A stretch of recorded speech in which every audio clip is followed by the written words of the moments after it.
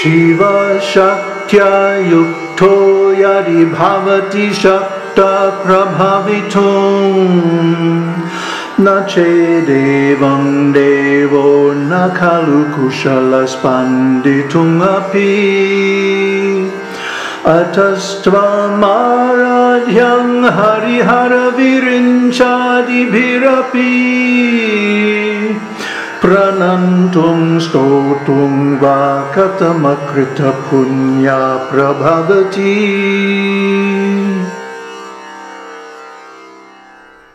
Namaste.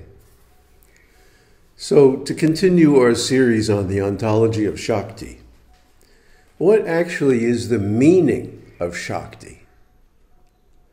And you'll be surprised that there is no one meaning. And the reason for that is people are on different levels and they will interpret the meaning differently. So in every Sanskrit scripture, every Vedic scripture, there are multiple levels of interpretation. It has to be like that because people are seeing with a different view.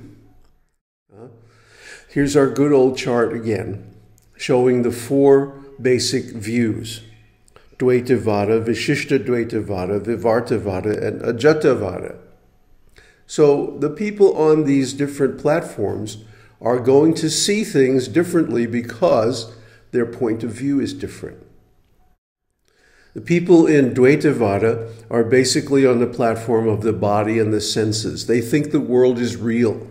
They think that God is somebody like them, you know, a person like them, who has an eternal form or an eternal body, and like that.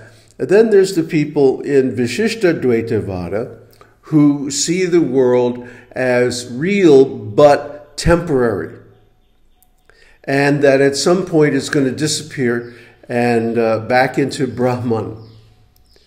And so all forms, including the form of Shiva and Shakti, are temporary. Then there's the people in Vivarta-vāda who understand that the whole world is just an appearance. It's an appearance, it's an illusion, and its reality is only the reality of the underlying consciousness, Brahman.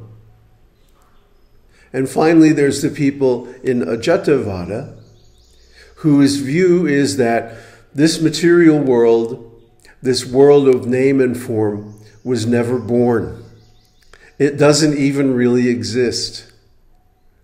All that exists is an appearance in Brahman. So now what do we mean really when we're talking about Brahman, Shiva, Shakti, all these things?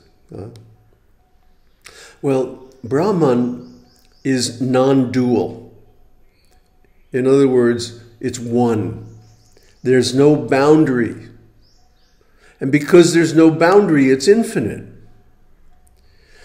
Because isn't the definition of finite something that has a limit, that has a boundary, that has an end? And there is no end, there is no limit to pure objectless awareness. And that is Brahman. And then Shiva means when Brahman apparently develops duality within itself, which of course is impossible, but it happens anyway. Then Brahman is apparently divided into Shiva and Shakti. Actually, there is no division.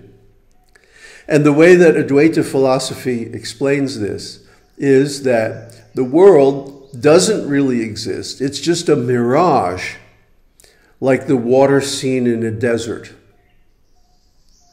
So the mirage appears, but it's not real. It's a real mirage. So in the sense that duality only appears within Brahman, Shiva and Shakti are separate. Actually, they're one.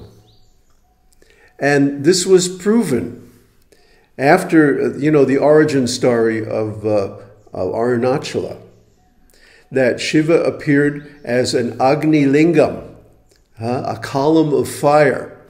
Well, lingam doesn't exactly mean column, but we'll let that pass.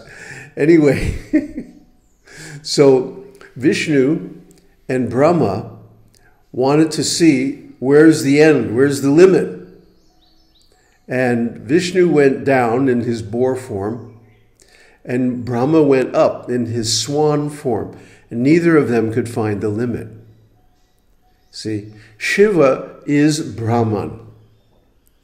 There is no difference. But all forms, all appearances are generated by Shakti. So these appearances can be limited or unlimited, or they can be anything, anything she wants. So anyway, after this pastime, when both Vishnu and Brahma were defeated by Shiva,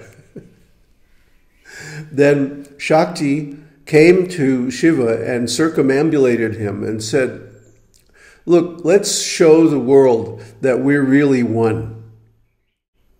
Let's appear in a form which is half you and half me. So there was generated the Arandharashwar form. Here it is. This form is half Shiva and half Shakti. One body with two apparent identities. But actually they're one. So what does this mean? It means that the language of the Vedas, the language of the scriptures, Sanskrit language, is a symbolic language. It's a multi-ordinal language. That's a term coined by Korzybski, Alfred Korzybski, the great founder of modern semantics. That means a term with numerous simultaneous meanings. And it just depends on how you look at it. It just depends on your point of view, what it means for you.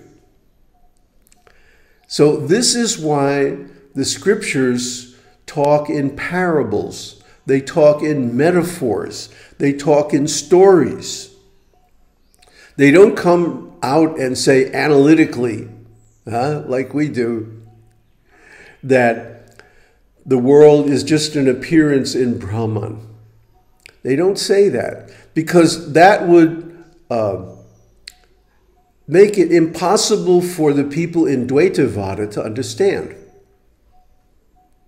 And out of that, they would reject the scriptures and they would be lost. So the scriptures use a metaphorical language, a secret language, which doesn't really give the meanings, but shows the relationships between these things.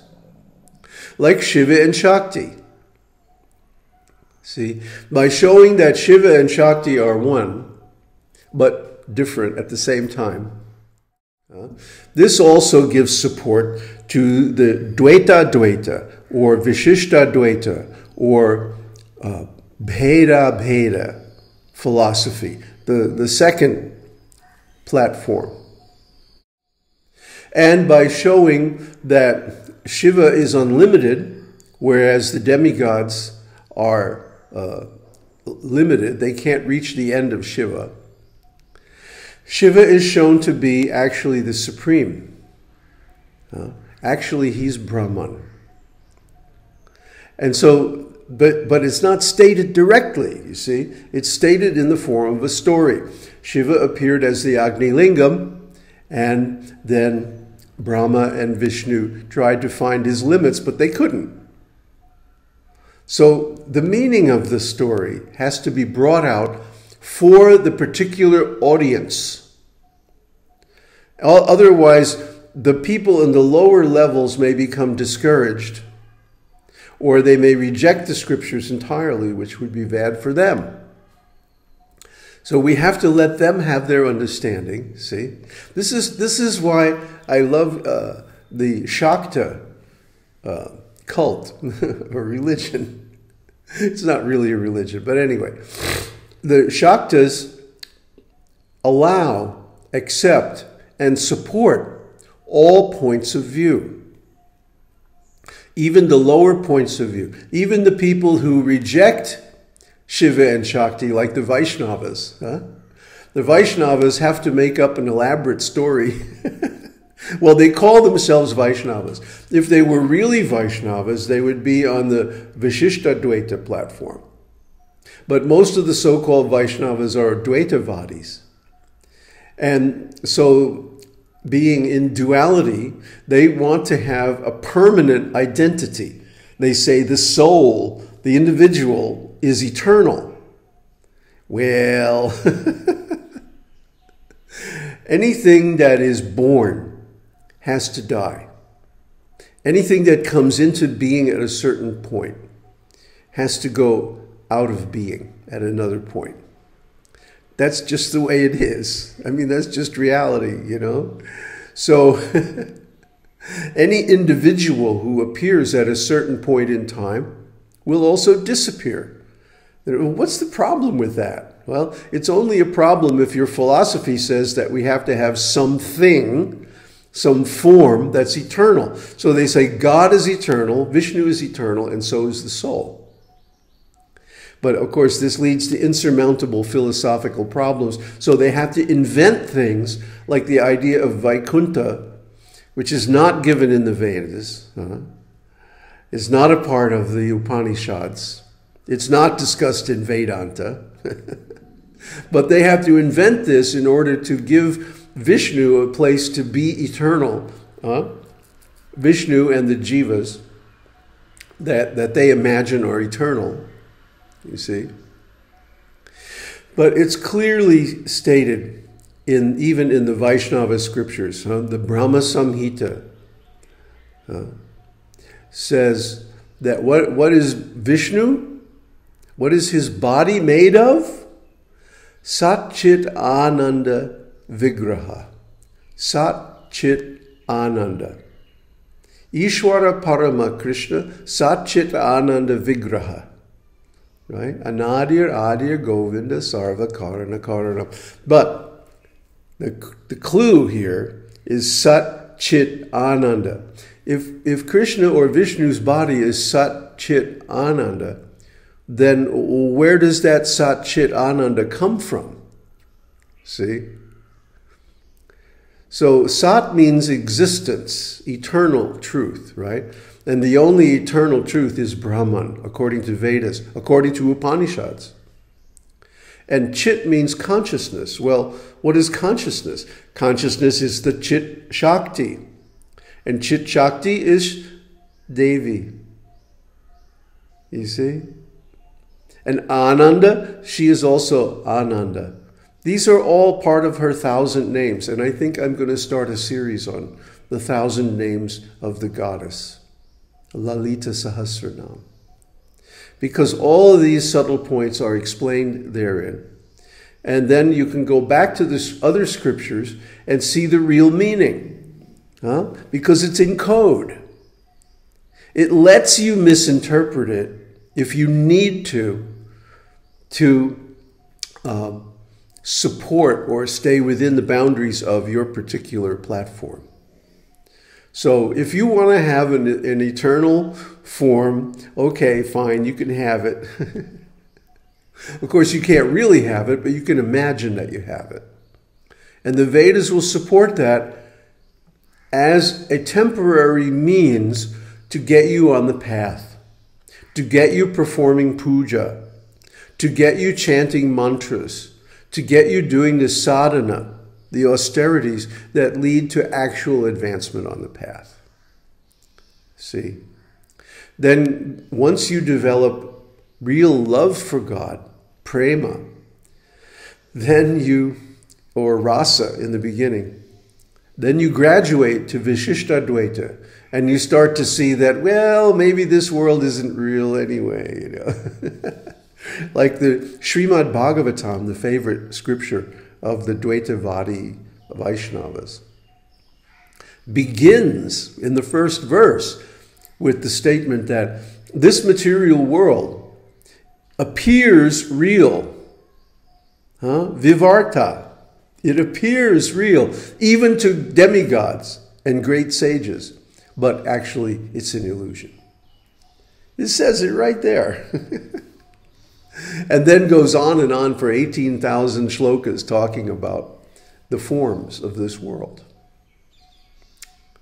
So anyway, the language of the Vedas is a symbolic language. It's couched in the form of stories, but those stories have a deep philosophical meaning. You have to be able to tease it out. That means you have to have the key, which is the knowledge given by the realized sages. Om Tat Sat. Om Harihi Om.